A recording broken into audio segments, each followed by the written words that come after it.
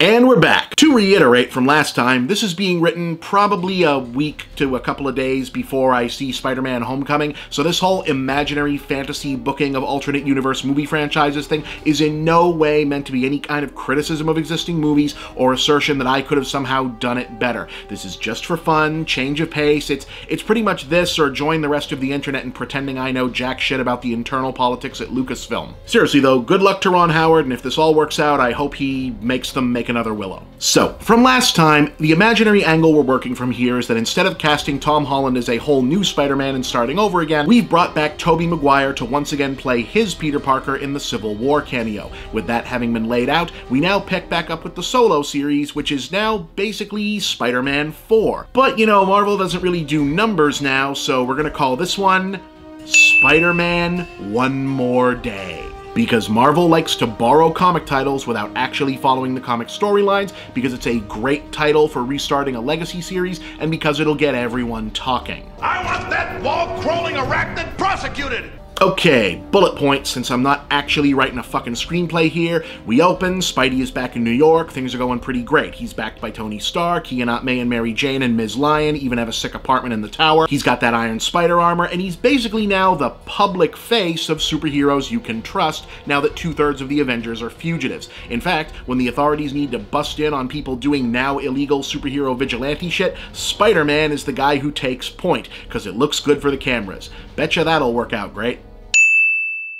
First big moment, we do the Spider-Man unmasks for the media thing from the Civil War comic, because he's done not getting credit for stuff. This seems like a good idea and gets the good coverage, but because this is Peter Parker we're talking about, it fucks things up for him personally almost immediately. Firstly, he gets dressed down right then and there by J.K. Simmons, returning as J. Jonah Jameson, for, in the immediate, ruining the reputation of the Daily Bugle, because now all those news stories they ran are tainted because they now know they were basically Spider-Man's publicity shots. I mean, yeah, when you think about it, Peter has really screwed everyone that worked at that newspaper. But also, JJ is mad because he pretty much lied to his face for like 25 years. Now that would be a big scene, right?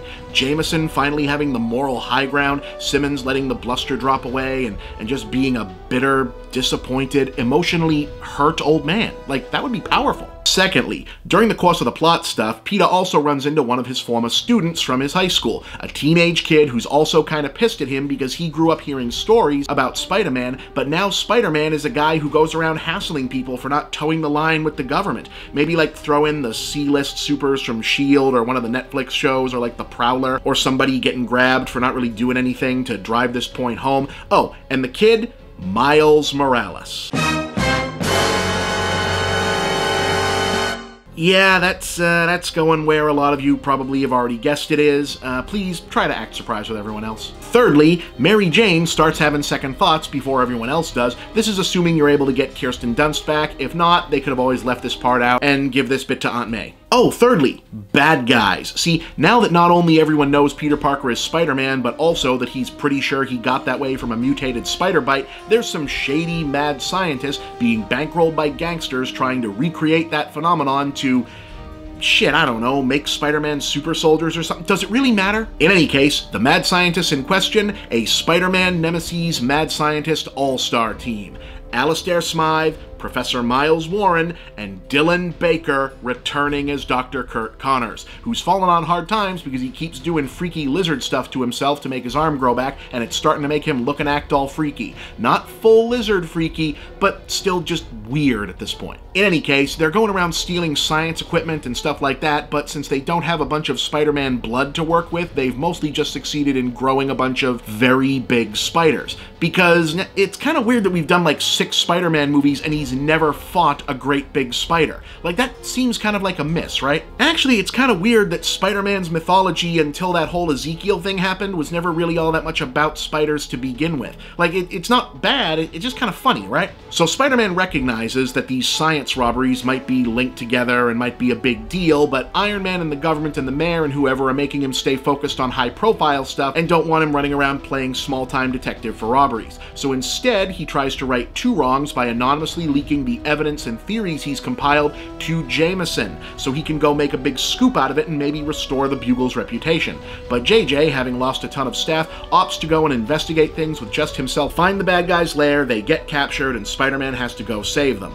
After he puts his old suit back on and gets all up in Iron Man's grill, because if he'd let him handle this himself like he wanted to, his friends would not be in trouble. Of course, the bad guys want him to come so they can capture him and take his blood, and in the course of that, Peter's inevitable escape, the rescue, etc., we find out that the guy who's been paying for all of this is the Kingpin.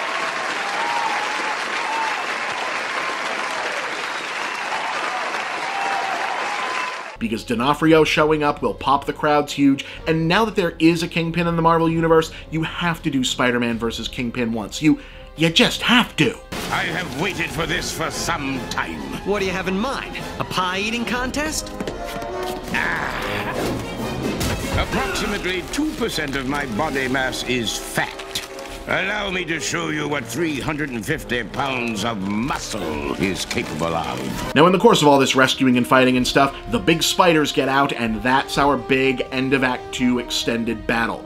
Big spiders in New York. Not like Godzilla-sized, but like dog-sized ones, and car-sized ones, and maybe like a big Transformer-sized tarantula, because that'll look awesome. So big action scene, maybe goes on a touch too long because Marvel, they get the spiders contained, but wouldn't you just know it, during the fight, Peter winds up fending off a handful of them in what turns out to be Miles Morales' neighborhood. When he goes back after to take stock of the situation, there's one not as big spider left, and it bites Miles right on the neck, putting him into a poison coma. They take Miles to the Stark Tower for advanced care, but he needs an anti-venom, and it stands to reason the bad guys must have made one. So Peter, even though at this point he is already beat to hell, has to run off and get it, because if he doesn't, Miles only has one more day. See what I did there? He arrives back at the now mostly vacated bad guy lair just in time to find Doc Connors using the last working equipment and the stolen blood to finally become the Lizard. So one more fight, not a big long one, but nasty, dirty, hand-to-hand and personal like the Green Goblin fight from the end of the first movie. Clock is ticking, kid's gonna die. Peter basically gets torn to shreds here, but he gets over just long enough to acquire the anti-venom, and he hurries his ass back, swinging across the city. Maybe Iron Man comes in and helps him the last leg of the way for a redemption moment, I don't know. You probably need to do that. They give the kid the medicine. Peter finally slumps down, cradled in Pieta pose with either MJ, Aunt May, or both, and at the moment Miles Morales comes back to life, Peter Parker dies a hero.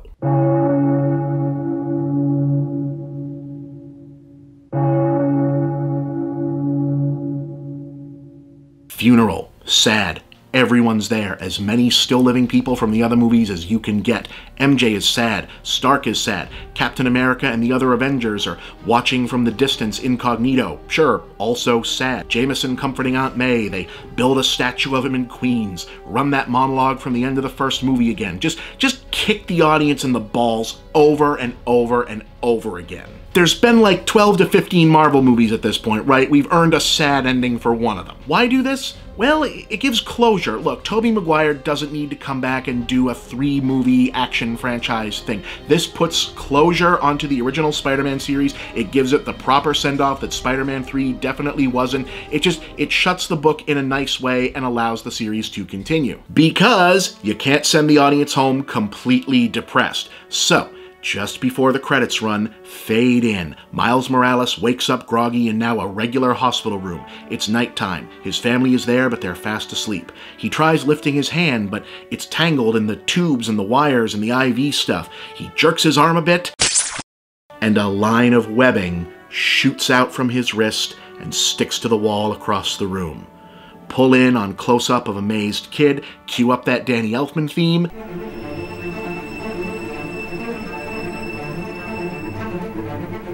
and we're out. And that's how I would have done it, had I been in charge, and if also I could have moved heaven and earth to make all of those still unlikely pieces come together.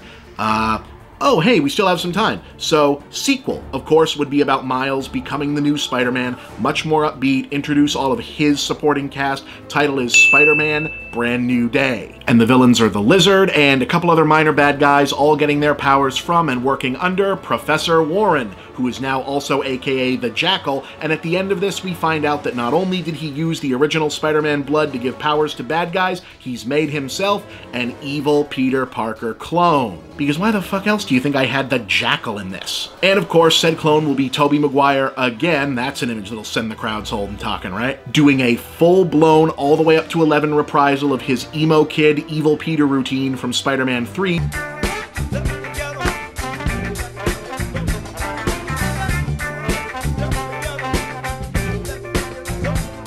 But now calling himself Ben Reilly, wearing the Scarlet Spider costume, and acting as Miles' main nemesis in a there can be only one kind of scenario in sequel number 2, part 3, Ultimate Spider-Man.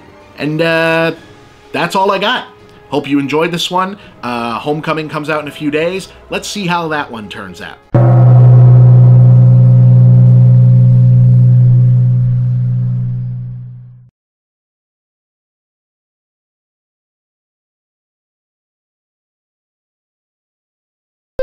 Hey gang, here's a question that keeps coming up. If your handle is MovieBob, where are your movie reviews? Well, my old reviews are in a lot of places. You'll find many of them on my YouTube channel, but you'll find the brand new ones on Geek.com, an awesome site that's also your one-stop news source for science, TV, gaming, technology, nerd culture, the works. You can find all my reviews directly by going to geek.com/author/bchipman, because that's my real name, and you can get regular updates on all my reviews and all of Geek.com's other great content by signing up for their kick-ass newsletter at subscribe.geek.com. And don't forget to also subscribe to the Geek.com YouTube channel, where you'll find the videos that accompany my reviews and tons of other great content too. Remember, that's Geek.com, the Geek.com newsletter, and Geek.com on YouTube. Make sure you don't miss out on all the latest MovieBob reviews. You can also check out my own new website, MovieBob Central, where you'll find my blog, links to all my work, and shop for my books, ebooks, and future MovieBob products. And please remember to like these videos, share them with all of your friends, and subscribe to this channel. Thank you for watching another MovieBob production.